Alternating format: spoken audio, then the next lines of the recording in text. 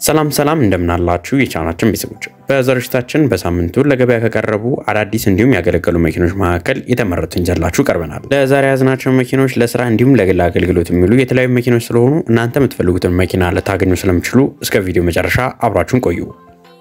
ለዚህ ቻናል አዲስ ከሆናችሁ በዚህ ቻናል ላይ የተለያዩ መኪና ሪቪው እንዲሁም በሳምንት ስላለው የአዲስ እንዲሁም ያገለገሉ መኪኖች የተለያዩ መረጃዎችን ይዘን ስለምንቀርብ ስለ መኪና ለማወቅ እንዲሁም መኪናን በተመጣጣኝ ዋጋ መግዛት የምትፈልጉ ከሆነ ሰብስክራይብ ያድርጉ። እንዲሁም ቪዲዮ ሲለቀቅ በቶሎ እንዲደርሶ የደወል ምልክቱን ይጫኑ።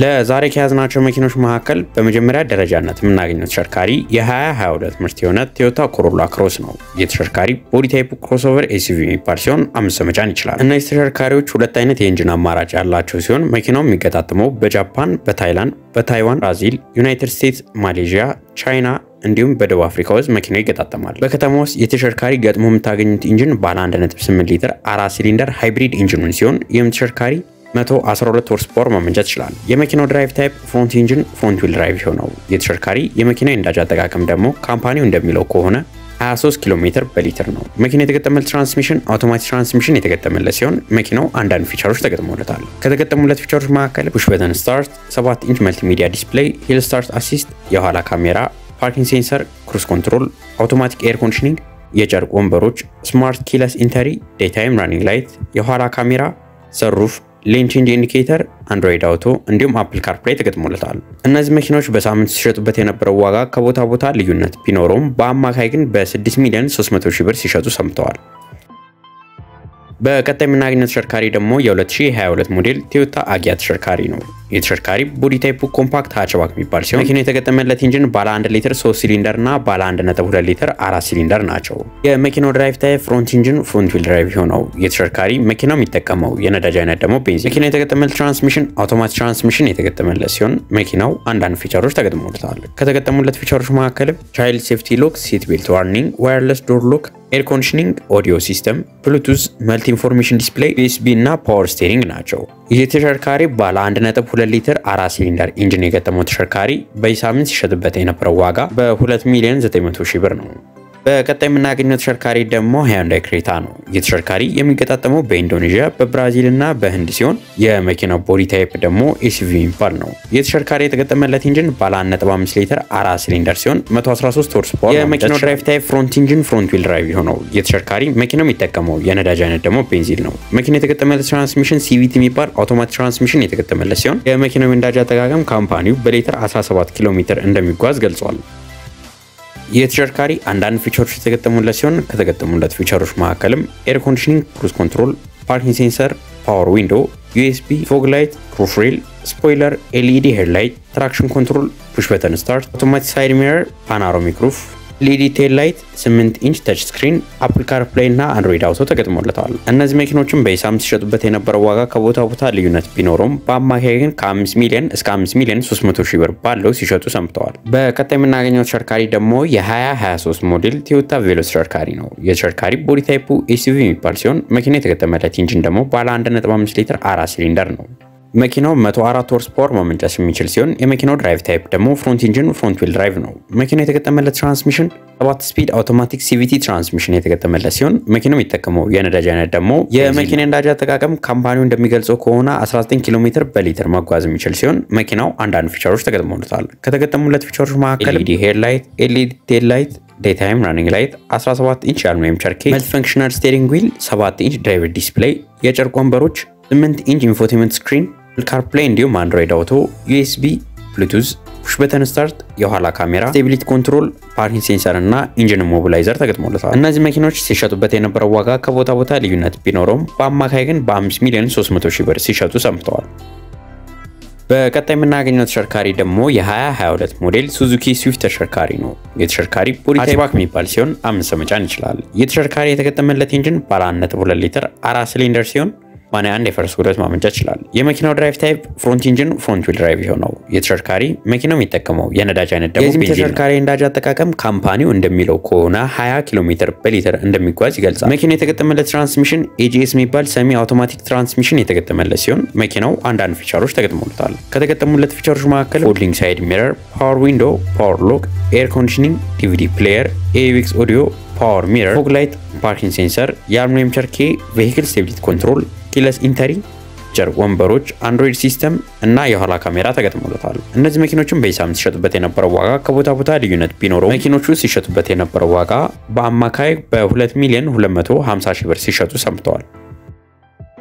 ቀጣይ የምናገኘው ተሽከርካሪ ሱዙኪ አልቶ ተሽከርካሪ ነው። የተሽከርካሪ ቦዲ ታይፕ ኮምፓክት ሃችባክ የሚባል ሲሆን 5 ሰው መጫን ይችላል። የተሽከርካሪ ላይ የተገጠመለት ኢንጂን ባለ 800 ሲሲ 3 ሲሊንደር ሲሆን የመኪናው ድራይቭ ታይፕ ደግሞ ፍሮንት ኢንጂን ፍሮንት ዊል ድራይቭ ነው። መኪናው የሚጠቀመው የነዳጅ አይነት ቤንዚን ሲሆን መኪናው የተገጠመለት ትራንስሚሽን ደግሞ ማኑዋል ትራንስሚሽን ነው። የተሽከርካሪ አንዳንድ ፊቸሮች የተገጠሙለት ሲሆን ከተገጠሙለት ፊቸሮች መካከልም ሴንትራል ዶር ሎክ፣ ፓወር ስቴሪንግ፣ ቱነር ሬዲዮ፣ AUX ኦዲዮ፣ የጨርቅ ወንበሮች፣ USB፣ የፊተኛው በሮቹ ላይ ፓወር ዊንዶ እና USB ፖርት ተገጥሞለታል። የተሽከርካሪ ለገበያ የቀረበበት ዋጋ 1,500,000 ብር ነው። በቀጣይ የምናገኘው ተሽከርካሪ ደግሞ የ2022 ሞዴል ቶዮታ ራሽ G ታይፕ ነው። የተሽከርካሪ ቦዲ ታይፑ SUV የሚባል ሲሆን 7 ሰው መጫን ይችላል። የተሽከርካሪ የተገጠመለት ኢንጂን ባለ 1.5 ሊትር 4 ሲሊንደር ሲሆን 103 የፈረስ ጉልበት ማመንጨት ይችላል። የመኪናው ድራይቭ ታይፕ ፍሮንት ኢንጂን ፍሮንት ዊል ድራይቭ ነው። ተሽከርካሪ መኪናው የተገጠመለት ትራንስሚሽን ደግሞ ባለ 4 ስፒድ አውቶማቲክ ትራንስሚሽን ተገጥሞለታል። መኪናው የሚጠቀመው የነዳጅ አይነት ቤንዚን ሲሆን የመኪናው የነዳጅ አጠቃቀም 12 ኪሎ ሜትር በሊትር ነው።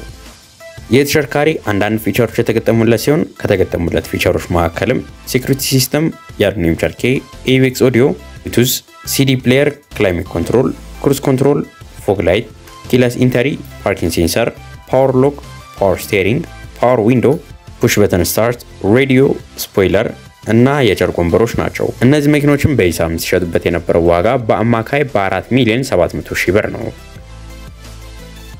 በቀጣይ የምናገኘው ተሽከርካሪ ደግሞ ሱዙኪ ዲዛየር ነው። የተሽከርካሪ የሚገጣጠመው በህንድ ሲሆን መኪናው የተገጠመለት ኢንጂን ደግሞ ባለ 1.2 ሊትር 4 ሲሊንደር ሲሆን መኪናው የተገጠመለት ትራንስሚሽን ደግሞ AGS የሚባል ሰሚ አውቶማቲክ ትራንስሚሽን ተገጥሞለታል። የመኪናው ድራይቭ ታይፕ ፍሮንት ኢንጂን ፍሮንት ዊል ድራይቭ ነው። የተሽከርካሪ መኪናው የሚጠቀመው የነዳጅ አይነት ደግሞ ቤንዚን ነው።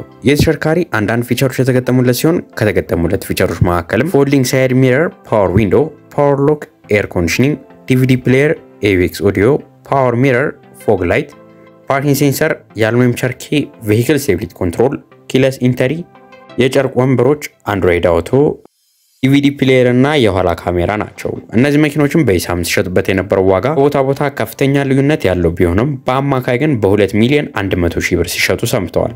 በቀጣይ የምናገኘው ተሽከርካሪ ሱዙኪ ሴሌሪዮ ነው። የተሽከርካሪ ቦዲ ታይፑ ኮምፓክት ሃችባክ የሚባል ሲሆን 5 ሰው መጫን ይችላል። የተሽከርካሪ የሚገጣጠመው በህንድ ሲሆን መኪናው የተገጠመለት ኢንጂን ደግሞ ባለ 1 ሊትር 3 ሲሊንደር ሲሆን መኪናውም የተገጠመለት ትራንስሚሽን ባለ 5 ስፒድ AGS የሚባል ሰሚ አውቶማቲክ ትራንስሚሽን ተገጥሞለታል። የተሽከርካሪ አንዳንድ ፊቸሮች የተገጠሙለት ሲሆን ከተገጠሙለት ፊቸሮች መካከልም ሴኩሪቲ ሲስተም፣ የአልሙኒየም ቸርኬ፣ AUX ኦዲዮ፣ ብሉቱዝ፣ CD ፕሌየር፣ ፎግ ላይት፣ ፓወር ሎክ፣ ፓወር ሚረር፣ ፓወር ስቴሪንግ፣ ፓወር ዊንዶ እና የጨርቅ ወንበሮች ናቸው። እነዚህ መኪኖችን በሂሳብ ሲሸጡበት የነበረው ዋጋ ቦታ ልዩነት ቢኖረውም በአማካይ በ1,950,000 ብር ሲሸጡ ሰምተዋል። በቀጣይ የምናገኘው ተሽከርካሪ ደግሞ ቼቭሮሌት ካፕቲቫ ነው። የተሽከርካሪ ቦዲ ታይፑ SUV የሚባል ሲሆን 7 ሰው መጫን ይችላል። የተሽከርካሪ የተገጠመለት ኢንጂን ባለ 1.5 ሊትር 4 ሲሊንደር ሲሆን 149 ሆርስ ፓወር ማመንጨት ይችላል። የመኪናው ድራይቭ ታይፕ ፍሮንት ኢንጂን ፍሮንት ዊል ድራይቭ የሆነው የተሽከርካሪ መኪናው የሚጠቀመው የነዳጅ አይነት ደግሞ ቤንዚን ነው። የመኪናው ነዳጅ አጠቃቀም እንደ ካምፓኒው ከሆነ 13 ኪሎ ሜትር በሊትር መጓዝ የሚችል ሲሆን መኪናው የተገጠመለት ትራንስሚሽን ደግሞ ባለ 9 ስፒድ አውቶማቲክ ትራንስሚሽን ተገጥሞለታል። የተሽከርካሪ አንዳንድ ፊቸሮች የተገጠሙለት ሲሆን ከተገጠሙለት ፊቸሮች መካከልም 17 ኢንች የአልሙኒየም ቸርኬ፣ LED ዴይታይም ረኒንግ ላይት፣ ሃሎጅን ሄድ ላይት፣ ሩፍ ሬል፣ ፓወር ፎልዲንግ ዊንዶስ፣ ስፒከር፣ ብሉቱዝ፣ AUX ኦዲዮ፣ ፈንክሽናል ስቴሪንግ ዊል፣ ክሩዝ ኮንትሮል፣ ኤር ኮንዲሽኒንግ፣ ሰንሩፍ፣ አጀስተብል ስቴሪንግ ዊል፣ ፓወር ዊንዶ፣ ኪለስ ኢንተሪ፣ የኋላ ካሜራ፣ ትራክሽን ኮንትሮል፣ ሂል ስታርት አሲስት፣ ታየር ፕሬሸር ሞኒተር፣ የሌዘር ወንበሮች እና 360 ዲግሪ ካሜራ ናቸው። እነዚህ መኪኖችን በሂሳብ ለገበያ የቀረቡበት ዋጋ በ4,900,000 ብር ነው። ለዛሬ ጀላችሁ የቀረብኩት መረጃ ይሄን ይመስል ነበር። ቪዲዮውን ከወዳችሁት ላይክ እንዲሁም ሌሎች ከመኪና ጋር የተገናኙ መረጃዎች መከታተል የምትፈልጉ ከሆነ ሰብስክራይብ ያድርጉ። ዛሬ ቪዲዮ ላይ ያያችኋቸው መኪኖች መግዛት የምትፈልጉ ከሆነ ስክሪኑ ላይ በምትመለከቱት ስልክ ቁጥር በመደወል ማናገር ይችላልላችሁ። በቀጣይ ሌሎች ከመኪና ጋር በተገናኙ መረጃዎች እስከምንገናኝ ድረስ መልካም ሁሉ ተመኘው።